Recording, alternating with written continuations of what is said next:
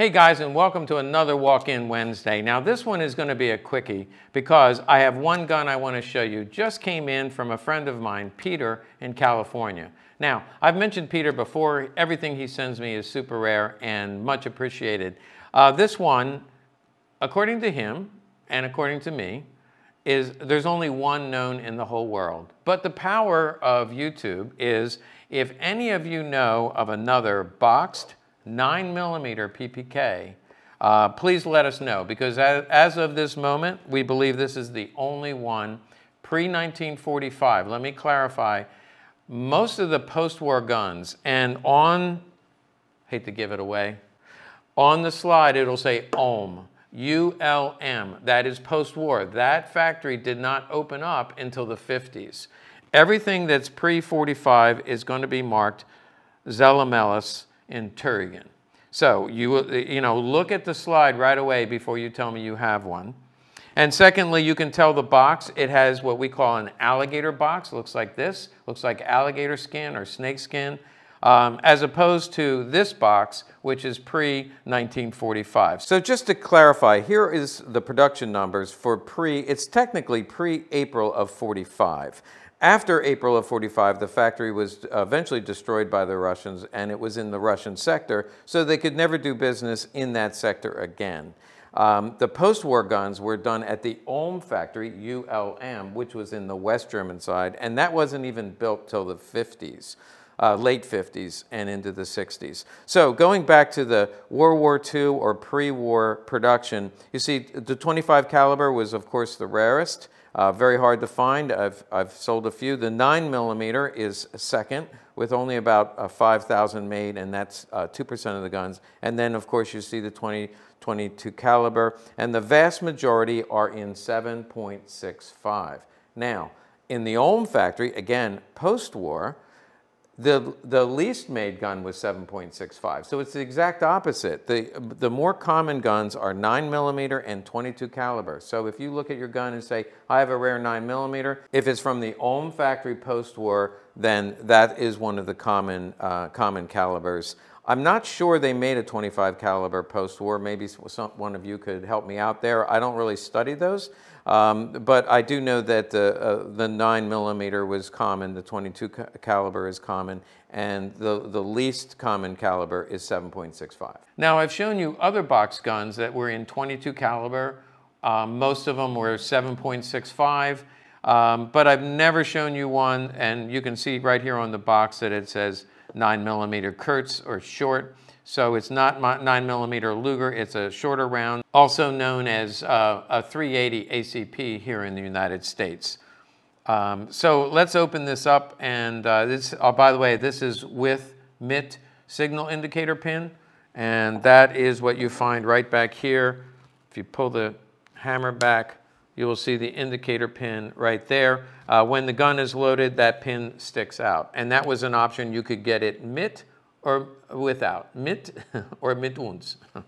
That's not right, please forgive me. I know my German is not right, but I know it's with or without. The first thing that we notice when we open this up is the manual. Looks all correct, but it's unusual in that it's written in Spanish, and that's because this gun was bought by and sent to the government, a government authority in Santiago, Chile, or Chile. If you look at the serial number, it's in the 860,000 range, which I believe dates it to 1936. So the gun is made in 1936. It went to Santiago, Chile, and you can see the high polish finish. Let's take a look at the gun. Beautiful, I would say like brand new, no wear on this at all. If you're seeing any light reflections, it's not wear, it's definitely light reflections. The grip has no cracks in it at all. We can see that it is crown end proofed, and the eagle end, it was switched over from crown end to eagle end at the end of 39 into 1940. Again, this is made in 1936. The 9mm marking obviously is on the slide legend, but you can also tell right away when you can see that it is bottom released.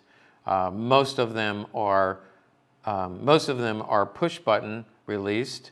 But what they found in the 9mm is drilling the hole for that button in the middle of the frame.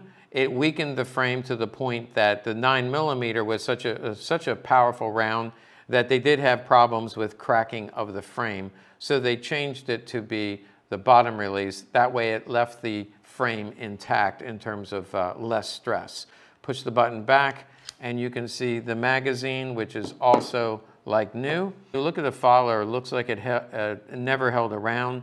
On the tube you can see the Walther banner and then 9mm. When we look inside the box, we see the spare mag, and the spare mag is in similar condition. So these two magazines come in the box, particularly for this gun. Also inside is the regular cleaning rod and the cellophane that came with it. Again, probably never fired, probably never cleaned. It also has this, which I'm not sure is original to the gun. I'm wondering if it's in 9mm. Yeah, this brush is in 9mm. It could have come with it or could have been added later. I generally see these with my box guns, and this looks brand new. This looks like it's been used or something was laid on top of it because it's flattened there. This rag, which we often see with the original guns. Notice the pink interior. We've talked about that before. And then finally, the cleaning tin, which has the Walther factory on it. 1936, it would have the early tin. When you open it up, you see the original oil bottle and the little cellophane marked Walther. Also in the box was this handwritten letter, and it is written by a Sidney Stein, who's in California. Mr. Stein documents that this gun was given to him in 1938. So it was made in 36, shipped to Santiago, Chile, and then Arturo Rios brought it to the United States. Now, Arturo was the Chilean ambassador to the U.S. Embassy in Los Angeles. So he brought this into the United States, probably in a diplomatic bag. Well, in fact, at that point, they were not import marking guns. He probably brought it in a diplomatic bag as part of the embassy's, you know, they would have a firearm. Otherwise, I don't know why he would bring a gun into the United States.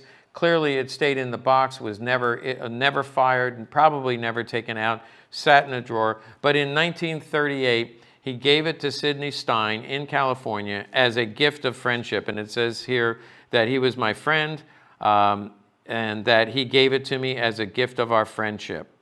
So Sidney Stein then gave it to somebody named Mr. Smith, and my friend Peter bought it from Mr. Smith. So there's a chain of ownership that goes to my friend Peter and then comes here. So we know that this is very rare because it's written in Spanish.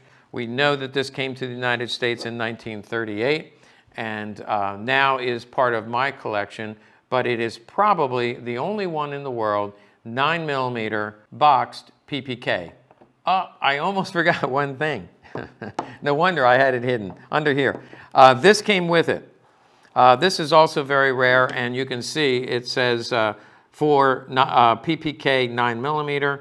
This is a conversion kit, came with the gun, so came with the Ambassador. If we open up this box, you can see right away, and you say, well, how do you know it came together? This is from the Walther factory. It's written in Spanish, and it says right here on the lid of the box, Santiago, Chile. So it had to have all come together. Very rare find.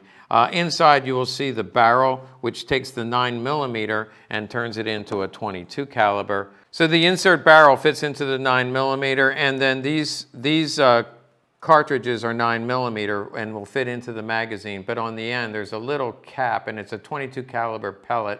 I've never tried these out, maybe some of you have, but you need to buy the pellets and you can fire these. I've actually talked to people who said that they fire them in their own home. They go down the basement, set up a phone book. You remember what a phone book is, I hope.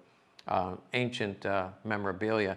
You put a phone book at the other end and you can shoot, you can plink little .22 calibers. So it's good for target practice without using the 9mm round. But again, this barrel is the insert, and this would be the cleaning rod for the .22 caliber insert. So overall, this is a really rare find, brand new condition. Really glad that this came my way. Thank you, Peter, for sending this along. Now I know why it was so hard for him to let go of this. He actually told me about this gun for many years. I would say for the past 8 years. He's been talking about this gun, but didn't have the ability to take pictures of it. He kept telling me it's like brand new. And he said, when you see it, you're going to be shocked. So the day it came in, it was like Christmas morning. I opened up the box and I found this, and I just have to put it away in the safe. But before I do, I wanted to share it with all of you. So thanks for watching. Make sure you like and subscribe to our channel because I want to show you more really rare guns just like this.